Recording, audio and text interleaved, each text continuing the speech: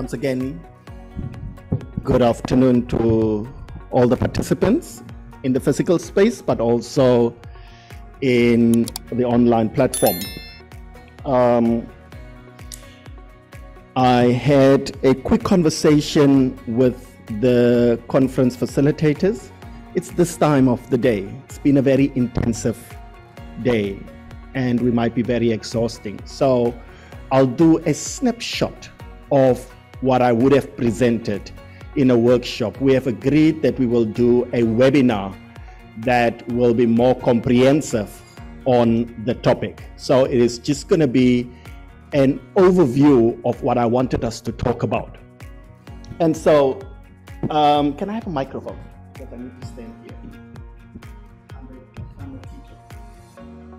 So in 2016, I joined the University of Johannesburg, and I was supposed to teach the equivalent of a module that most of you might know. Life skills in South Africa is called life orientation.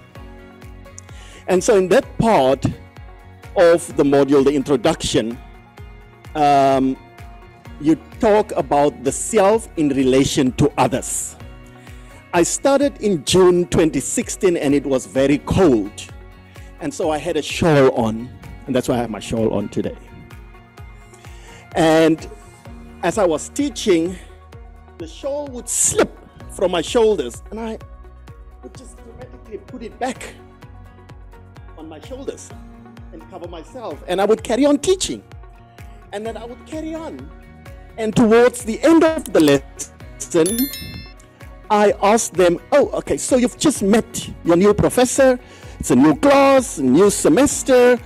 How did you experience your new lecturer? All of them were like, and I'm normally a very quiet person and withdrawn, and as you can see.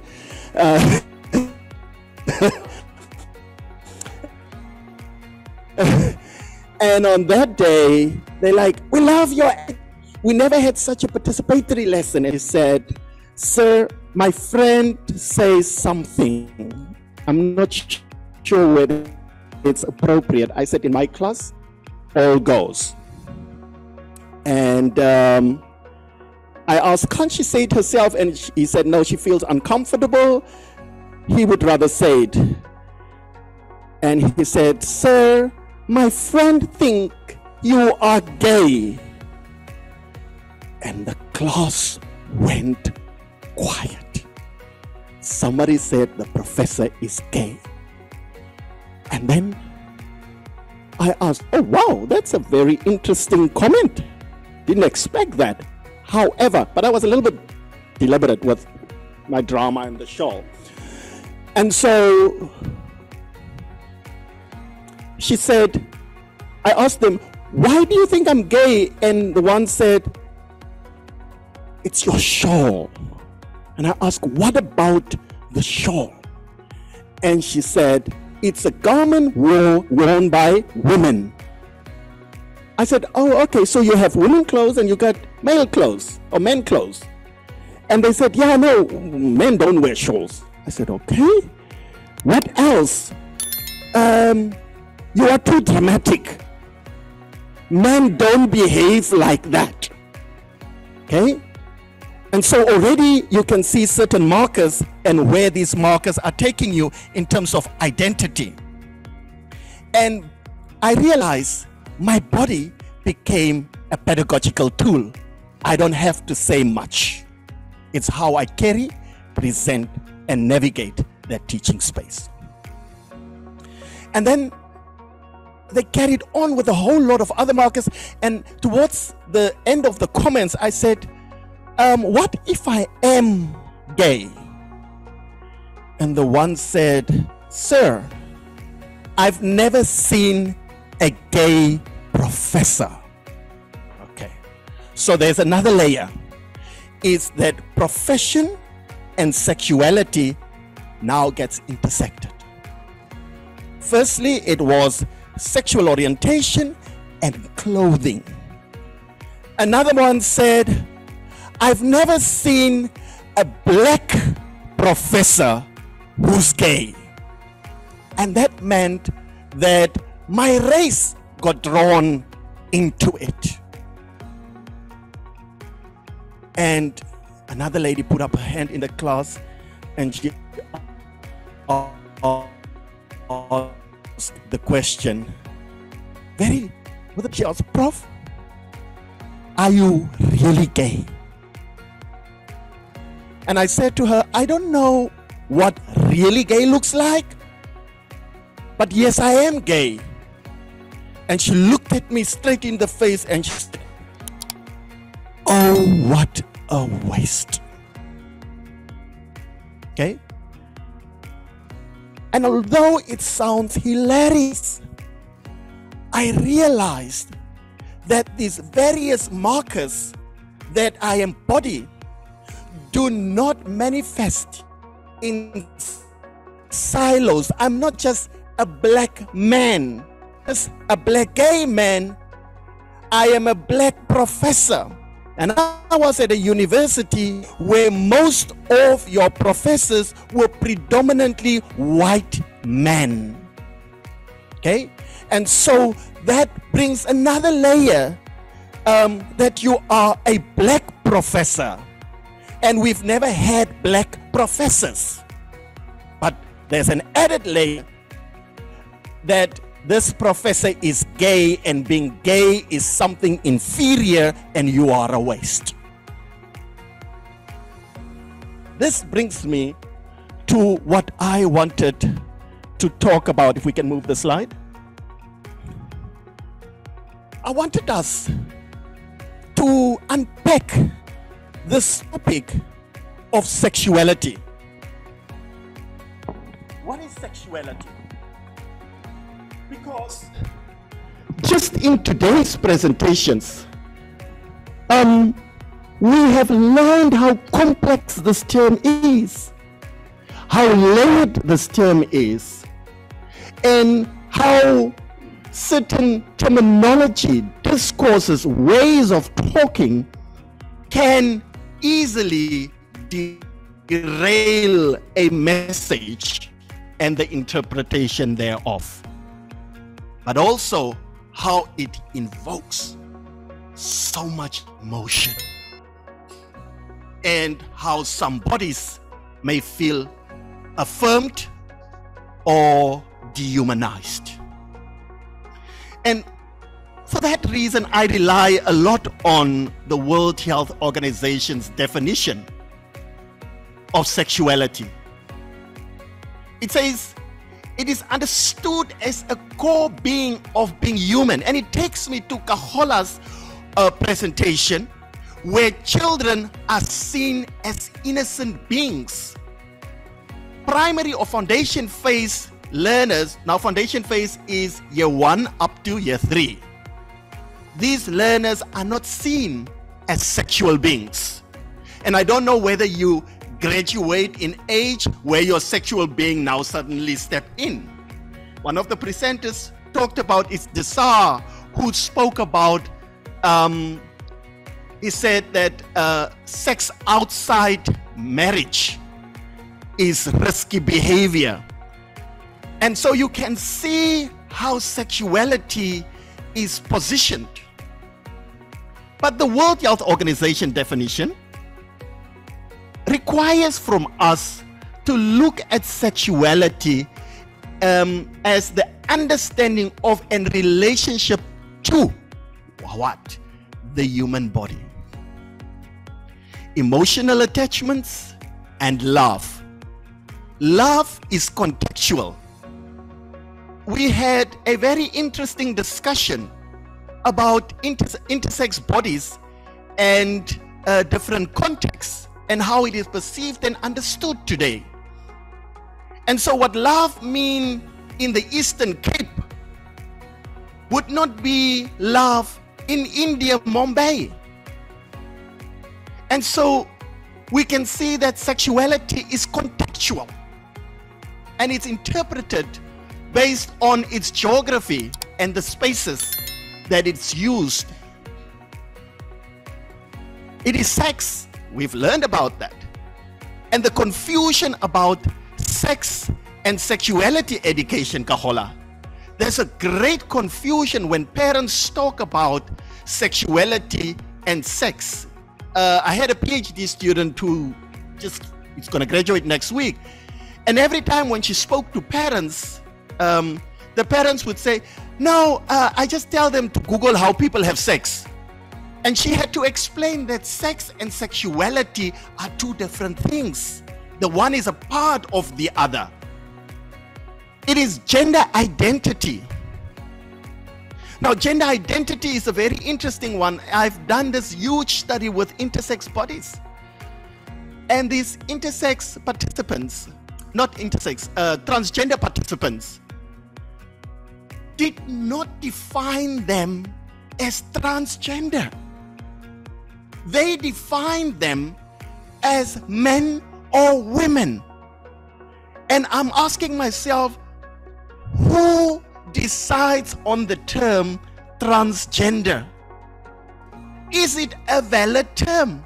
And valid for who? Because none of my participants called themselves transgender. They called themselves men or women.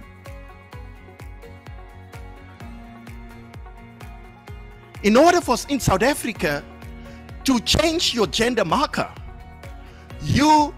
it's illegal on all your legal documents. You need to be classified with gender dysphoria.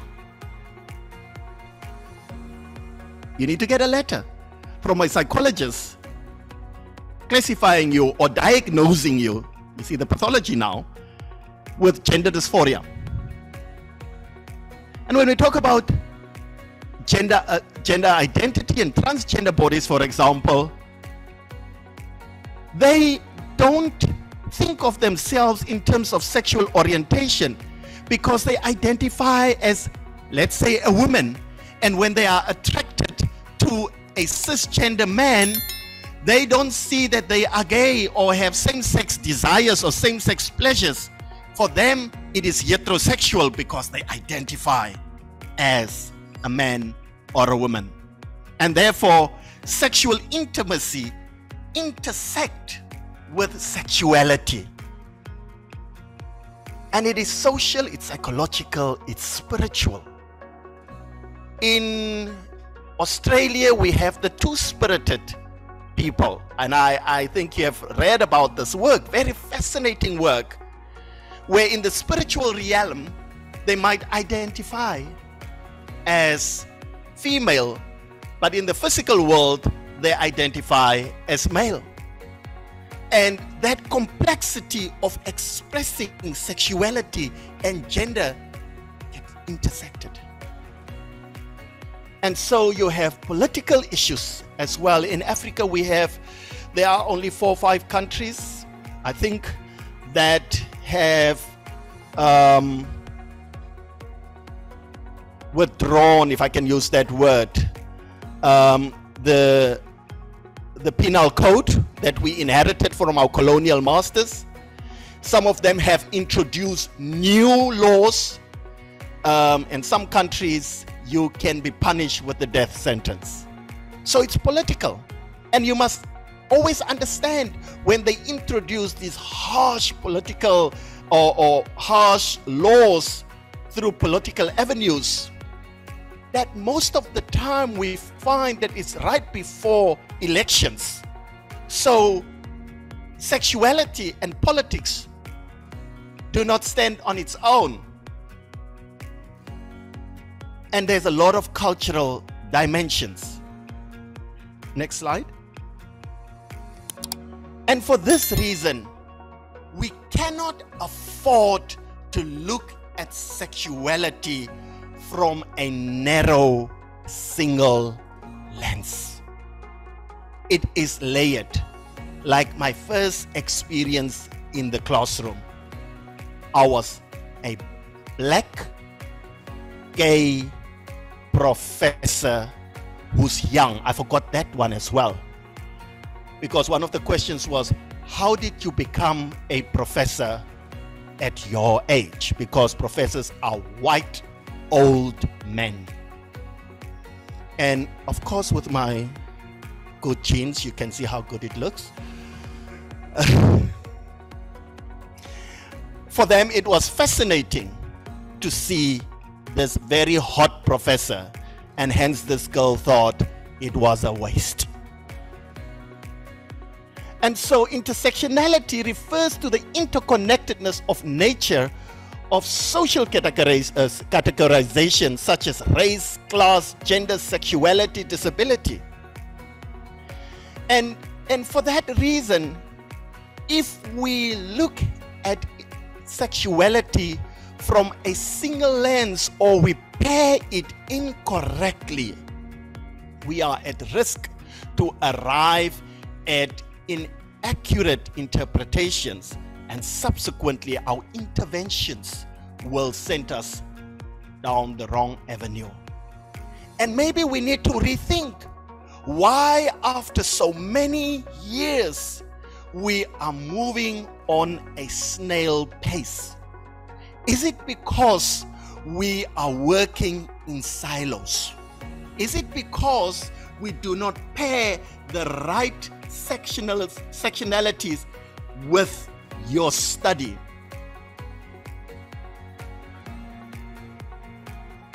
And it says that it exposes experiences across different intersections of identity.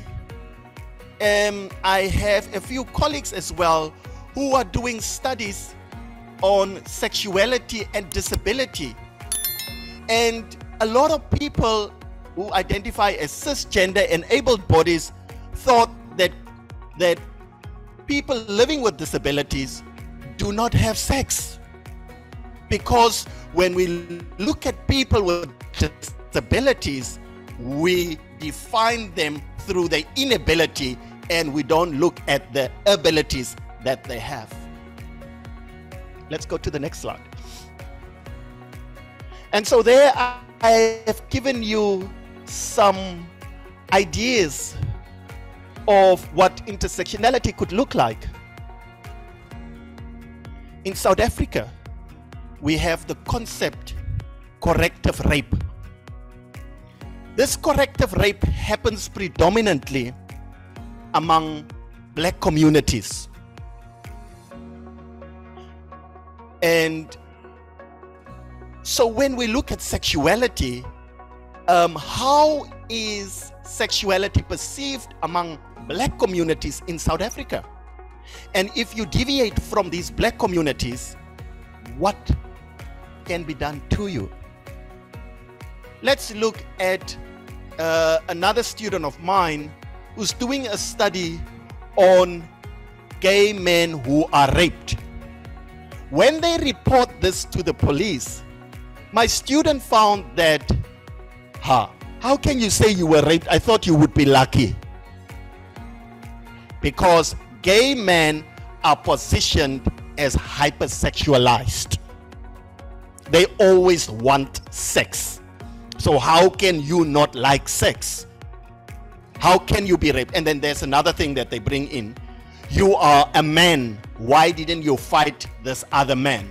And so we cannot afford to look at sexuality from a single lens.